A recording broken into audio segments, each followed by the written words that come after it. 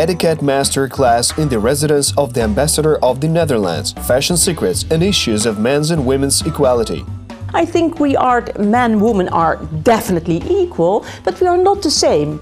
Today in the program Touchpoints.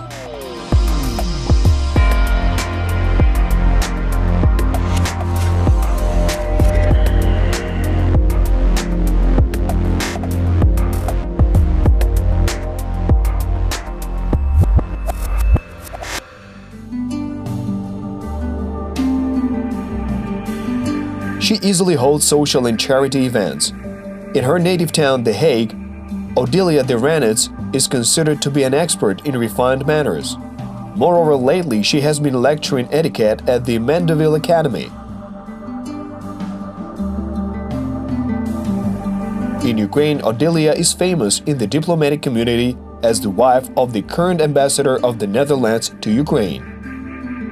I'm 18 years abroad. And this is the last diplomatic posting of my husband. And so I'm preparing a little bit for returning home in a couple of years. Living here in Kiev, how totally different is from living in my home country, that is a much bigger city. There are much more challenges, but also there is this spectacular restaurants and bars like New York, like Paris. The crucial aspects of diplomatic missions are organization and holding receptions. Odilia feels comfortable in any company. She believes that proficiency in etiquette is the key to success. It makes life much more easy if you know your etiquettes. And why? Because it's not a strict rule. You can concentrate on subject. It's so important that people, talk with each other and don't think, oh my God, now the fish is being served. How am I going to eat this, you know? The wife of the ambassador of the Netherlands held a small masterclass for our production team. The first thing what you have to do is you have to put your phone off and put it away. What you see here is a normally 3-course dinner. We start, let's say, with a soup as a first entree. And then we have, of course, it's very easy, it's at the right side. That is this luffel. You see the little plate here, this is for the bread and that's always at the left side. What you never do because you are not breakfast at home. So if you have the bread, you don't butter it totally, you just break a little bit of bread and the piece of bread you have, you put a little bit butter on it and you can eat it. To avoid embarrassment in social circles, you should hold a glass of wine by its stem. When finishing a meal, you should put the silverware on the plate at 3:20, so that the host will understand that the next course of the meal can be served, says Odilia. Then we have here the second first course. That can be a salad with shrimps, or it can be mozzarella with tomato. It can be anything. So you take them always from outside in. That is that you have to keep in mind. Then the main course, that will be meat or fish or whatever, and then you only have here the knife and the fork, the bigger ones. These are bigger, then you know that you have to use. There's nothing else you can use, so that's okay. During her career, Odilia often led clubs of ambassadors' wives and charity committees. I think that is one of the main issues, what I did through the 18 years I was abroad. My background is public relations and event management. I always had in mind, if we can change one life for the better, then you're lucky. And don't think about changing a village, because it's not possible, it's macro. You know, I tell people, look around you, where can you help, what can you do? Odilia tries to embody her motto in various countries, from Vietnam to Luxembourg. Doors open. And why?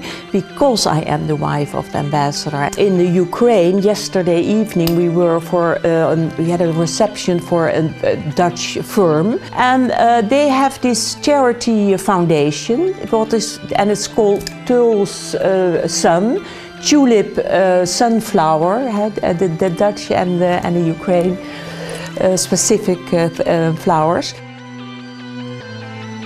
They have all kind of orphanages, abused children, abandoned children, but also abused women. There are so many projects you can support. But now is coming this Svahoto Mykolaika, the St. Nicolaus is coming here on 19th of December. And now what they are doing is that they say, make a wish for every 500 people. They can write down a little gift they want to have. And we are providing this, so the envelopes, I will have 1 or 2 or 3 or 4 or 5 envelopes. I will buy the item, what is in it. You know, it's not about charity, but it's much more than that. Give them hope, give them a reason that they want to fight for a better future. Dutch people are very open, simple and free by their nature. Odilia believes that Ukrainians have the same characteristics. Expat people in the Netherlands will tell you, if you ask how do you think about the Dutch people, that they say they are very kind, always very kind and open, and they try to help you. But I would say the same for the Ukraine people. When I'm lost on the road, I say, oh my God, I don't know where I am, and I have an appointment. And then I just asked someone, a nice boy, and I said, oh, please help me out. He didn't understand me, but immediately he went to the Google Maps and he said, well, here it is, and follow me. And he brought me to this address, what was, you couldn't find it if you didn't know it. That is the kindness of really of the Ukraine people. They are very, very open-minded.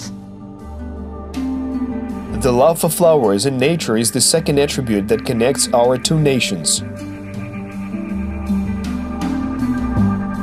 What we definitely had in common is the love for the flowers. You see many people who are buying it. Unfortunately, it's much more expensive here than it is in the Netherlands. The love for this beautiful, for so many, the tulips, for example, they are very fond of tulips. You have the fields of sunflowers here, like France, beautiful. People in the Netherlands choose to spend their weekends at movie theaters and shopping malls, while Ukrainians would more likely prefer a trip to a park or forest, Odilia believes. What I love about the Ukrainian people is that they always barbecue the shashliki, and they always want to do it in the forest or near the Dnieper. And then they eat the shashliki and it's home. It's a homely atmosphere, it's family, it's love, there is so much in it. When autumn is setting in, that they go to the forest, and again they have the autumn leaves, and then they make this wreath of autumn leaves, you know, and that is so, it is so simple, but you see that they have a very good day.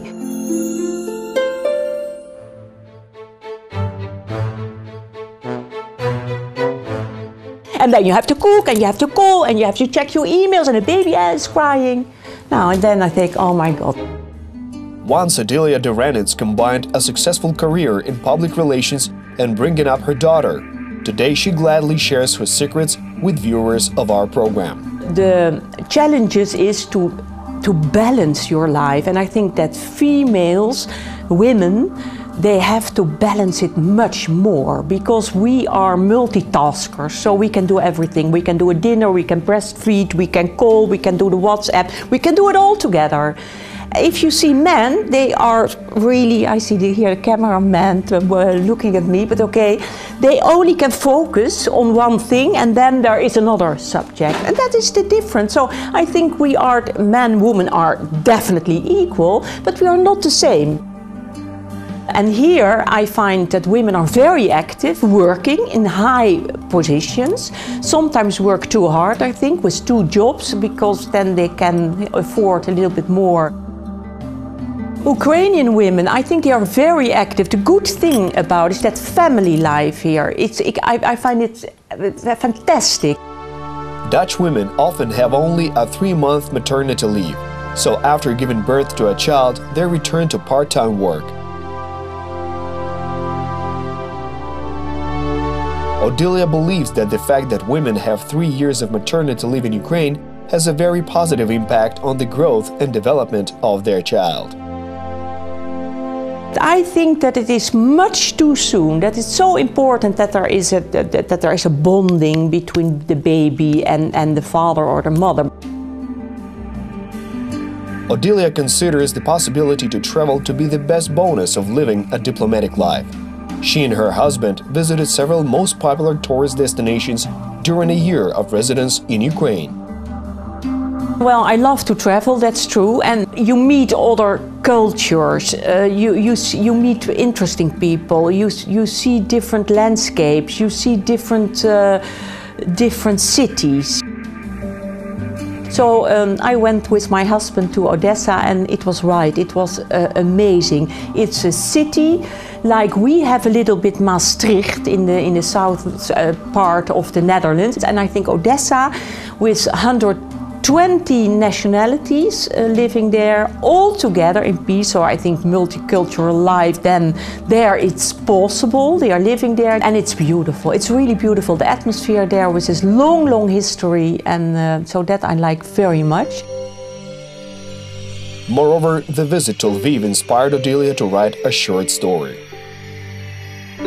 I wrote this little story about Lviv, that there was one person, he was very old, in his 90s, and he said, I always lived in one house here, but I never traveled, but I lived in 5 countries, and it was of course the Austrian-Hungarian Empire, then it went the Soviet Union, then it went Poland, then it went Lithuanian, and then it was the Ukraine. So it's 5 countries. Wow! That was, yeah, I travel, and I still want to go to the mountains here, of course, so we're planning to do this when the snow is here. Odilia sticks to her own style in everything that she does in life, from her outer appearance to always having a positive attitude and being friendly towards other people. If you say, what is your style, then I say it's the Odilia style, because I'm not following fashion like this. I'm very fashionable, but I don't follow it as that I say, oh my God, I have to, I need this. Chanel had a very nice saying, and it's not about the appearance, it's about your character. It's not about the money, it's about the class. And I think that's so true. It is if you stay with yourself and be the person you want to be,